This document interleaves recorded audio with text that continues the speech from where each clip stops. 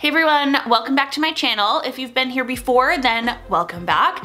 And if you are new here, my name is Susan Jones. I'm a former first grade and K-2 literacy teacher who now spends a lot of time here on YouTube sharing tips, ideas, and strategy for kindergarten, first, and second grade teachers like you. Today, I thought I would share a fun and quick video with a few different freebies for you. And this video is all about Tuesday. Now, if you're wondering what Tuesday is actually a fun day because this year is 2022 and you can celebrate Tuesday on February 2nd, 2022, which you would write 2222. Or you can celebrate it on February 22nd, 2022, which also happens to fall on a Tuesday. Now, us teachers in kindergarten, first and second grade like to spend a lot of time teaching students how to write the date properly, so this Tuesday celebration can just be a nice little switch up from your regularly scheduled programming, and you can celebrate a bunch of fun little skills. Now, this year might be the only official Tuesday because it's 2022, but you could also continue this celebration each year on February 2nd or on February 22nd. So I have some freebies I want to share with you along with some other fun ideas to help celebrate your day. So if you're ready, give this video a like, subscribe to my channel, and let's just dive in.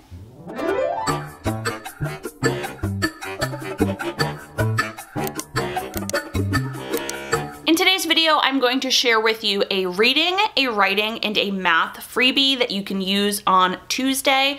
Now, like I mentioned earlier, you can celebrate this on February 2nd or February 22nd. I know up here in Massachusetts, we are actually on our winter break, starting on the 18th, I think, this year, so we wouldn't be in school on the 22nd. But again, you can totally celebrate this at the beginning of the month on Groundhog's Day.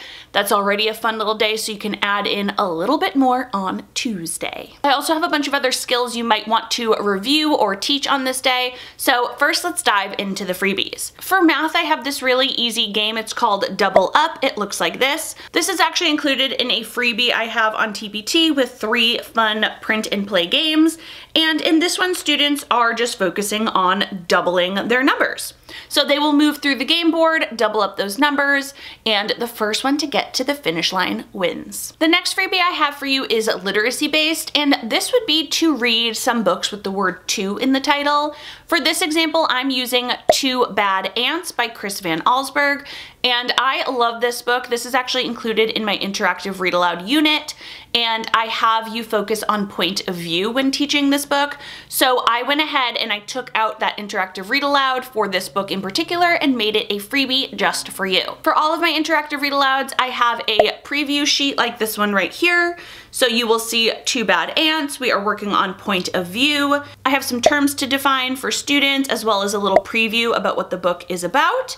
And then I have some stopping points and interaction cues. So with all of my read alouds, I actually went through, I read the books, I marked off the pages, and I thought of some higher order thinking questions that you can ask your students to get them thinking about that focus skill and also some other literary skills that you may have been reviewing throughout the year. So here you can see I have the actual page number along with the different questions to ask, and I also have some questions for the end of the book. Now, most of those have a little I next to it. That's your interaction cue where students can either talk to a friend or they can just answer the question aloud. You may want to ask 1 or 2 students their answers, but also one of those has a W, which is going to be their writing prompt. With each of my interactive read aloud units, I also include a reading response sheet and a writing response sheet, so that W aligns with the writing response, which looks like this. It says, how might this story change if you were the one telling it? Think about the point of view, since that is what we focused on in this story, and that is what most of the questions that I asked students kind of aligned with. And then they also have this reading response sheet here. They have 3 different questions, and I asked them to use evidence from the text to support their answers. So I pulled those 3 pages out of my much larger interactive read aloud unit and I made them a freebie for you which will be linked down below with the other freebies in this video. And last but not least, for a writing freebie for Tuesday, I thought a fun one would be to think about some dynamic duos and some like really good pairs that students like. For example, I like to think of them from like pop culture to make this more engaging for them. So some examples I would give students would be Timon and Pumbaa from Lion King, Woody and Buzz, Mike and Sully from Monsters, Inc., Elsa and Anna from Frozen, Moana and Maui. Personally, they're my favorite. And another example would be Batman and Robin from some like superhero type movies. Now, those would be some examples that you could give your students, and they could definitely choose one of those, but they might also have their own dynamic duo that they think is the best. And the opinion writing prompt would look like this. Students would essentially pick the best duo, and they would write a little opinion writing paragraph sharing which duo is the best and give some reasons why. When sharing our opinions, we always want students to kind of back up those thoughts with some reasons. So they would have to share at least 2 different reasons why this dynamic duo is their favorite. And then you saw it also had a picture box for them to draw a picture of their duo. After giving a few of those examples like Moana and Maui, Woody and Buzz, you can have students brainstorm some of their own as well. Like I said, I'm not, totally in tune with all of the best dynamic duos in whatever shows and books and anything they are watching, so they might have some even better ideas to brainstorm first. Okay, so those are your 3 freebies, but if you want to make a whole day out of this Tuesday celebration, here are some more ideas and some more skills you might want to practice with your students. For math, you can have students work on counting by 2s. They can work on adding and subtracting the number 2. They can work on doubles and doubles plus 1. And they can also work on odd and even numbers. For some literacy ideas, we have working on homophones, so words with dual meanings. We have working on compound words, where one word might have 2 smaller parts.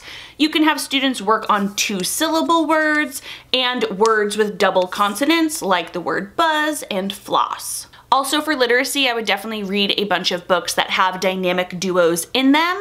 For example, Elephant and Piggy, Henry and Mudge, Frog and Toad, Stick and Stone. There's probably a ton. Those are some ones I'm thinking of off the top of my head. Actually, if you can think of any other dynamic duos in books, drop them down in the comments. That would be a fun way to keep the 2s theme going as you are doing read alouds throughout the day. And for some writing ideas, I have that best duo opinion prompt. You could have students write about what they would do if they were a twin. And you could have students brainstorm what 2 superpowers they might choose if they were a superhero. So those are just a bunch of other ideas to celebrate Tuesday and make it a full day-long celebration. Now for all those other ideas, I actually made a bunch of little worksheets. I put them in a little unit, and you guessed it, I'm selling it for $2 over on TPT. It looks like this, and that will also be linked down below in the description in case you wanted to celebrate, like I said, the full day with these types of skills. So that is a bunch of my Tuesday ideas, and I would love to know from you, are you planning on celebrating Tuesday? Did you already know about Tuesday? Is this new to you? And if you have any other ideas, drop them down in the comments below. Everything I mentioned in this video will be listed in the description, so be sure to grab those freebies. And if you wanted to check out that little worksheet pack, go ahead and check that out in the description too. As always, I hope you enjoyed this video. If you did, please give it a thumbs up so I know. Make sure you are subscribed to my channel and click that bell. That way you're notified of every new video. See you in the next one. Bye.